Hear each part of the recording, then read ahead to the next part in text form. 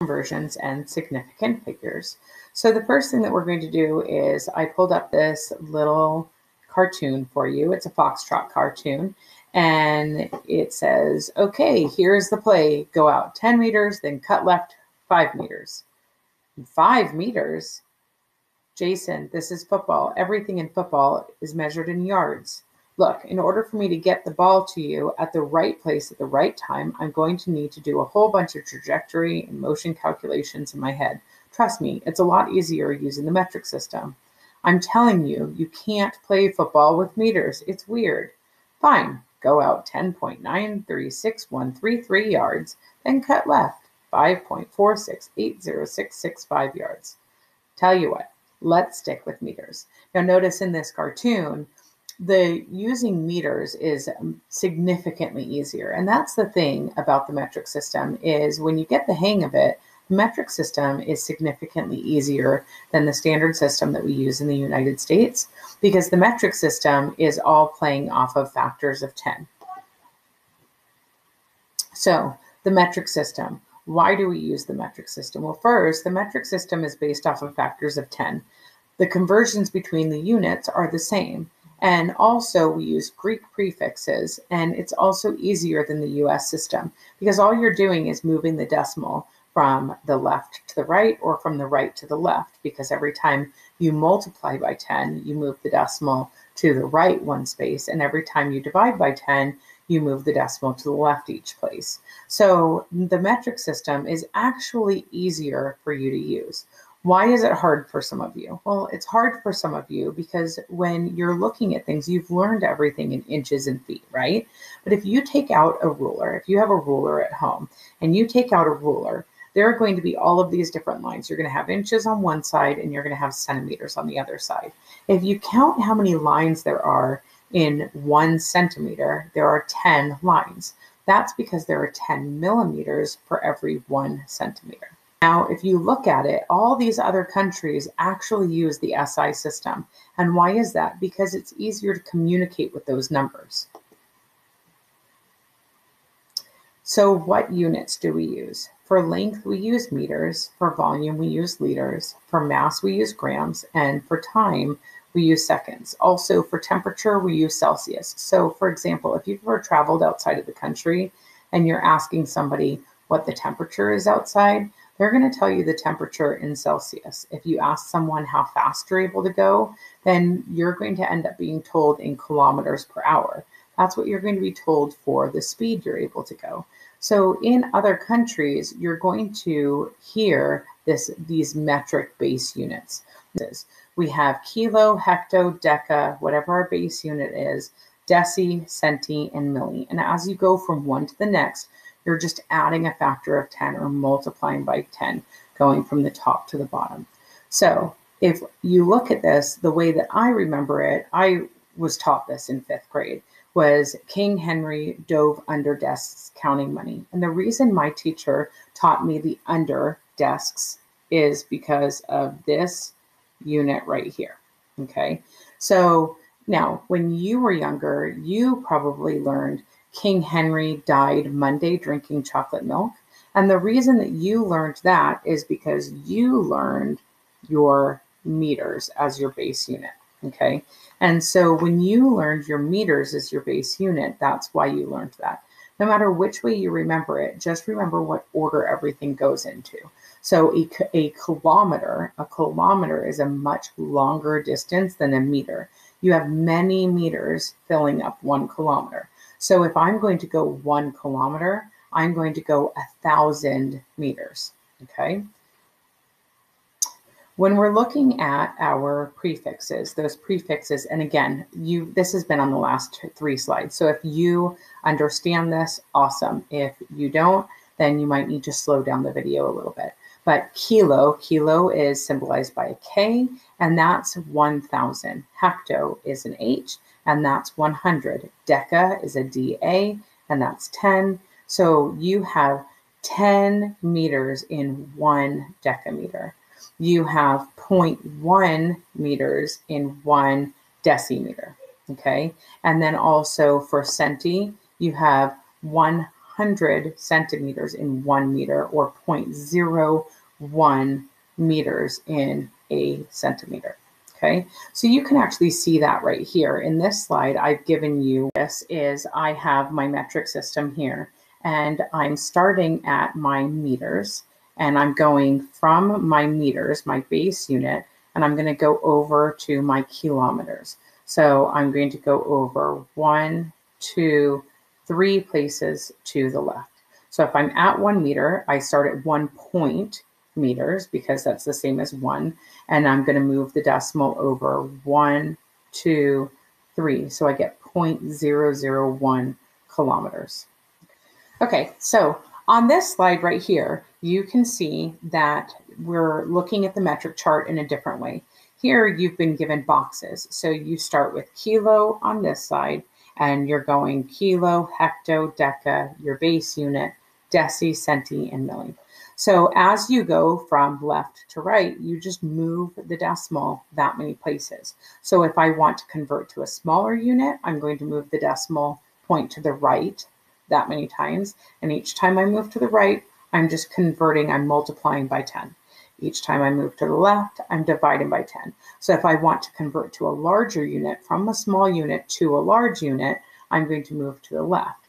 And that's because I have many small units in my one large unit, or I have less than one large unit in my small unit, if that makes sense. So looking at this practice problem, it says convert 78 centimeters to millimeters. So I'm going to start at centimeters, and I'm going to move to the right 1 time. So I'm going to start with my 78 millimeters, okay? And with my 78, centimeters, and I'm going to move my decimal to the right 1 time. So I end up getting that 78 centimeters equals 780 millimeters. Okay, so we're going to try another practice problem.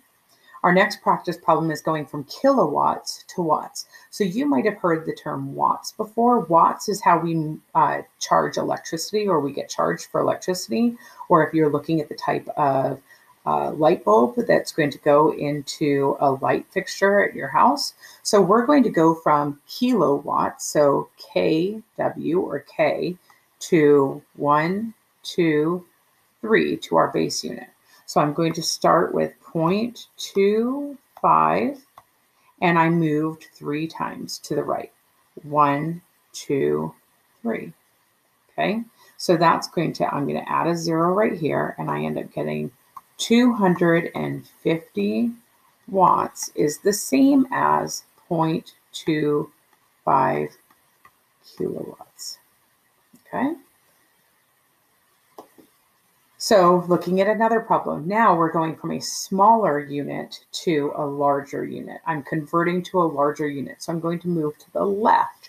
So if I'm looking at milligrams, I'm going to convert from 8,724 milligrams, and I'm going to convert to grams.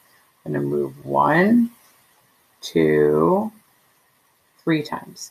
3 times, remember, to the left. So I'm going to use my 8, 7, 2, 4, and I'm going to put my decimal there because 8724 and then 8724 with a decimal are the same numbers. So I'm going to move my decimal to the left 1, 2, 3 times. So I get 8.724 grams is equal to 8,724 milligrams.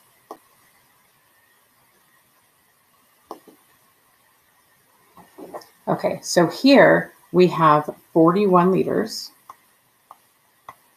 and I'm going to convert from liters, and I'm going to convert to milliliters. So I'm again converting to a smaller unit, so I'm going to move the decimal 1, 2, 3 times to the right. So 41, I'm going to go 1, 2, 3. I'm going to put my decimal there. and I end up getting 41,000. So 41 liters is equal to 41,000 milliliters. Okay. So looking at our next slide, we have 6.3 centimeters to meters. What do you think that's going to be? And how many times do you have to move the decimal? We're at 6.3 centimeters to meters. So we have 6.3 centimeters and we're going to meters. I'm going to move 1, 2 times to the left. So I'm going to take my 6.3 centimeters, 1, 2, and put my decimal there. And so I get 0.063 meters is equal to 6.3 centimeters. It's important for you to always put the units at the end of your measurement because we can't lose those units. People need to know what you're talking about, okay? So now we're going to transition into a discussion about accuracy and precision. Precision is actually something that we're going to spend the rest of this lesson talking about. But first, we're going to talk about the difference between accuracy and precision. If you like to play basketball, this is going to make a ton of sense to you. If you hit the basketball net and you make a basket, you make your shot every single time, you are highly accurate. Okay. You're also highly precise because you're probably hitting the same spot every time. But if you shoot every single time and you hit the same exact spot on the backboard, that right there in that situation, you're very precise, but you're not accurate. It's the same thing if you were to go to like a shooting range or something. If you're hitting the target at the bullseye every single time, you're highly accurate and highly precise. But if you're hitting the same exact spot on the target every time and it's away from the bullseye, that's not accurate. You're not accurate because you're not right at the expected value. You're not where you're expecting to hit.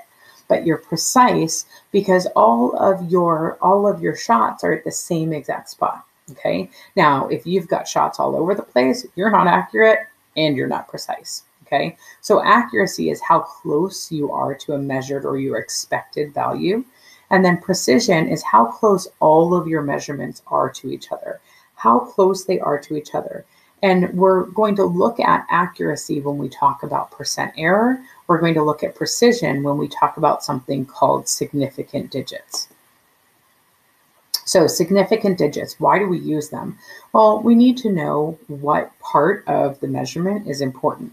So remember last week when you went through measurement and you looked at how you take your measurement and then you always estimate one additional number. So for example, if I had my meniscus between two different spots, I'm going to estimate what that between spot is. So if you know it's between 6.2 milliliters and 6.3, you're going to estimate it to be 6.25 because you know it's above 6.2, but it's below 6.3. So you would estimate 6.25. But we know that that 0.05 is an estimated digit. So the 6.25, that 5 is estimated. And we know that with all measurements. In science, we always know that the last measurement is always an estimated digit. Okay, so precision. So when we're looking at significant figures, we're looking at the precision of the measurements. How precise are the measurements over time? Okay, adding more decimals, it sounds great, but without that precise measurement, without knowing, okay, I'm using this tool and this is what it's measured at, without knowing that, then you're just kind of faking your numbers, and you can't fake your numbers. Now, you might think, well, I'm faking one of those numbers. Yeah, you're estimating one number because you know it's not exactly at one point or exactly at the other. Now, what if it is exactly at one point? If it is exactly at one point, you would do 6.20 or 6.30 and add that 0. Everybody knows that 0 is estimated, but you always want to estimate one digit. So significant digits. How do we know if things are significant or not significant? When we look at significant digits, we're looking at specifically which numbers matter and which ones don't, but we're looking at zeros more than anything. So if you have a non-zero number, it's always significant. Non-zero numbers are always significant. 1, 2, 3, 4, 5, 6, 7, 8, 9 always count as a significant digit. A counting number, or something that's defined as a constant. For example, in physics, I teach that the acceleration due to gravity is 9.8 meters per second squared. That is a standard value, so all of those numbers are significant. It actually is considered infinite, and it does not control the number of significant figures you calculate to. So any of your conversion factors, the known values, you expect those, or you treat those as if they're not going to control your number in the end. Now, it's the zeros that come into question. So let's talk about the zeros. So right here, you'll see I have a picture of the movie Mean Girls. And the movie Mean Girls fits into this really well because you have this girl who moved into a new school and nobody knows her. And you've got the plastics, and then you've got the losers, right? And so in this case, all of a sudden the new girl becomes significant because she's seen walking between the plastics. So notice that we have our zero, our original zero. Nobody knew her, nobody cared. But now all of a sudden she's in between the significant digits, the plastics. And so now she's significant. So whenever that person is caught between significant digits, or that zero is caught between significant digits, they always count as being significant. For example, in 101, that zero is a captive zero. It's between significant digits. It's significant. So now you have 3 significant digits. 202, 3 significant digits. 4005, 4 significant digits. So anytime that you have those captive zeros, every single one of those captive zeros are significant, and then the significant digits on both sides are also significant. Another type of zero that's also significant, like we just talked about when you're taking a measurement and you say, okay, 6.20, 6.30, we treat that zero as a significant digit. So any final zeros that are to the right of a decimal are going to be considered significant. 3.0, 2 sig figs. 4.20, 3 sig figs. 5.00, 3 sig figs. All of the zeros to the right of a decimal after a significant digit are significant because they're significant enough to be mentioned. The person who took that recording said, this zero matters, okay? Now notice, I've been going back and forth between the term significant digit and significant figure. They're the same thing. We call them sig figs or sig digs in science. And why do we use them again? We use them so that we know what to round to in the end. So when are zeros not significant? When are they the total zeros? They're the total losers, okay?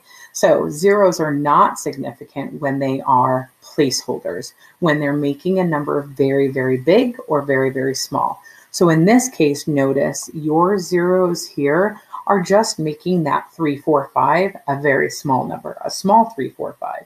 So if you could write it in scientific notation easier, then those zeros don't count. You could write that as 3.45 times 10 to the negative 4. And that shows you only 3 significant digits. So anytime zeros are placeholders, either before significant digits or in this case, after significant digits. If they're before or after, making them very big or very small, those do not count as significant digits. So in this first number here, 3 significant digits.